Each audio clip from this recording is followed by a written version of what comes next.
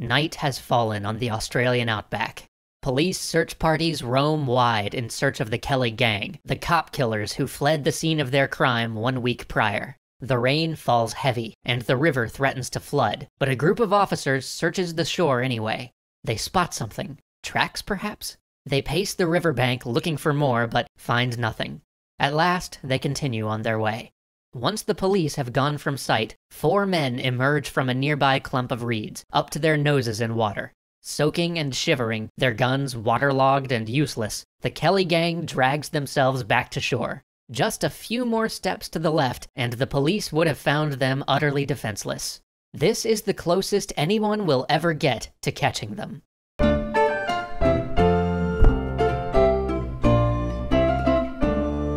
With 3 officers dead by his hand, Ned Kelly became a fugitive. The government declared the Kelly gang to be outlaws, offering thousands for their capture and authorizing every citizen to shoot them dead on sight. But no one seemed eager to claim the reward. Sympathizers across the countryside took the gang in, hid them in barns, misdirected any police search parties that came snooping. And any police who did manage to find the Kellys' trail would immediately sprint in the opposite direction, fearing for their life. Several leading officers were censured for their cowardice after blatantly abandoning chance after chance to catch the Kelly gang. But the police faced an uphill battle. Ned was slowly winning the rest of the country to his side. Ned was determined to be a better kind of bushranger, one who never robbed ordinary people. In fact, if the gang ever had to stay the night at somebody's place or eat their food, Ned would pay them back for it. Ned's beef was with the rich squatters and their pet police force, and he was determined that they would be his only victims.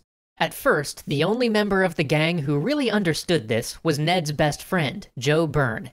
Everybody had always loved Joe. He was well-dressed, well-spoken, charismatic, and most importantly, smart. In Joe, Ned found a reliable right-hand man who not only understood Ned's intentions, but could help him plan it. And Ned had big plans. The way he saw it, the best way to get back at the squatters and undermine their stranglehold on the region's economy was to hit them where it really hurt, their wallets. And he knew just the place to do it, a sleepy little town with a sleepy little bank called Euroa. He and Joe put their heads together and sketched out a plan. First, they would seize a way station by the railroad stop so that they could easily monitor traffic coming in and out of the area. Then they would destroy the telegraph station to make sure that even if the plan went sour, no one would be able to summon the police in time to stop them. Finally, once they had completely secured the area, then they would rob the bank. On a Monday, December 9th of 1878, Ned rode up to the way station outside Euroa and asked the groom to take his horse. On a whim, he asked, "Do you know who I am?" The old groom glanced up at this rumpled young man and joked, "Perhaps you're Ned Kelly." Ned drew his gun. "You're a damned fine guesser." Ned and his crew rounded up every worker and traveler that passed through the station that day and packed them all into a small locked shed. All except for the women and children, of course. They were put in the more comfortable station house. It was the decent thing to do.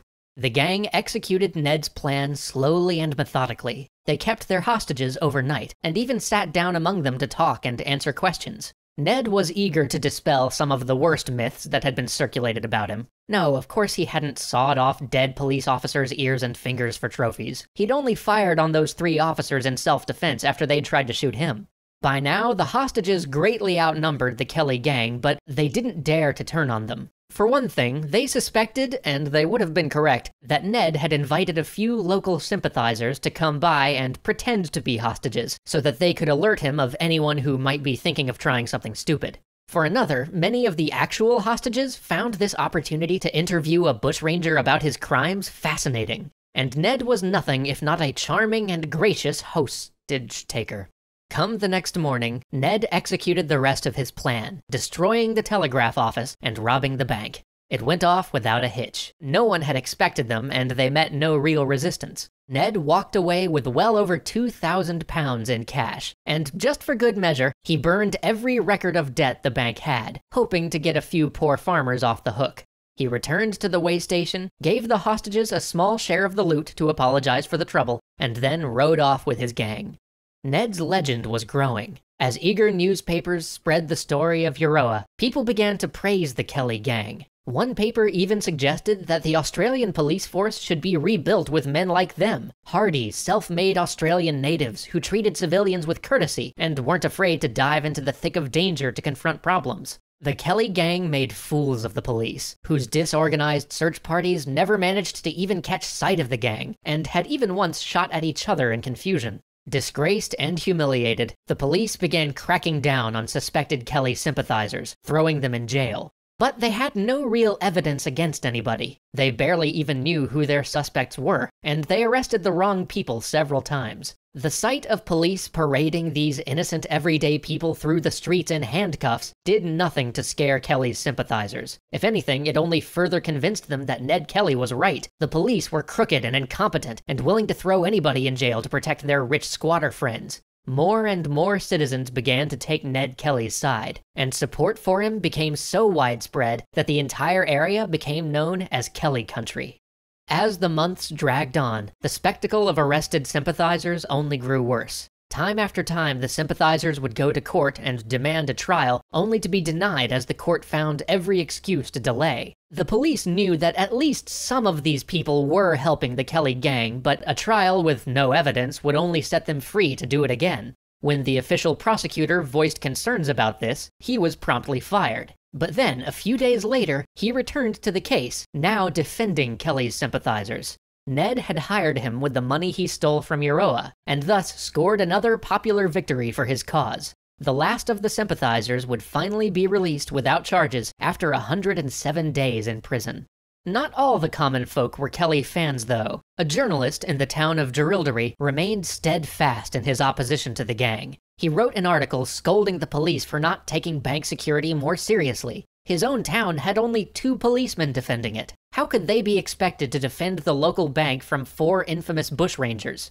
1 month after its publication, 4 young police officers showed up to reinforce Jerilderie. It would seem that his article had hit home.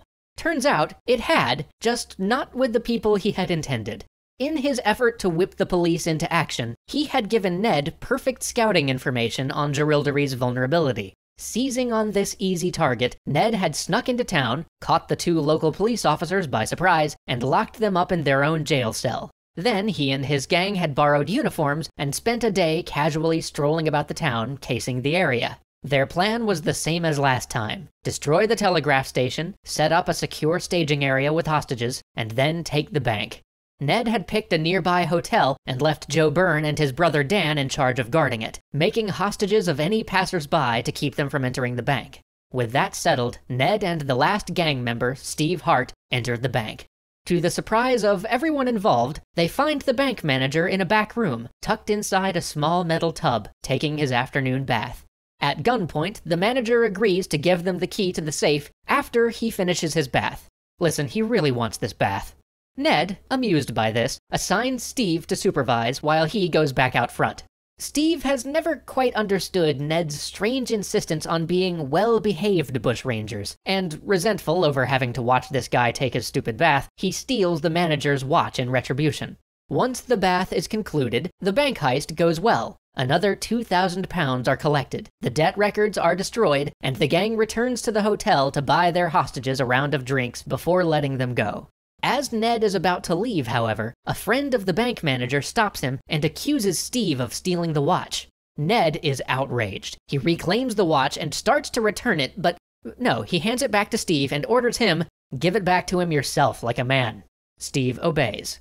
With his gang's honor restored, Ned jumps on his horse, waves his hat in farewell, and rides off to the cheers of his own former hostages. It would be 17 whole months before the public saw Ned Kelly again, but during that time, he began formulating his most ambitious and deadly plan yet, one that he hoped would sow the seeds of an all-out war against the police.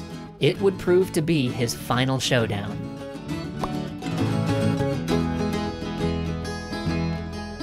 Farewell, my home in Greta, now my sisters fare thee well. It breaks my heart that we must part, but here I dare not dwell.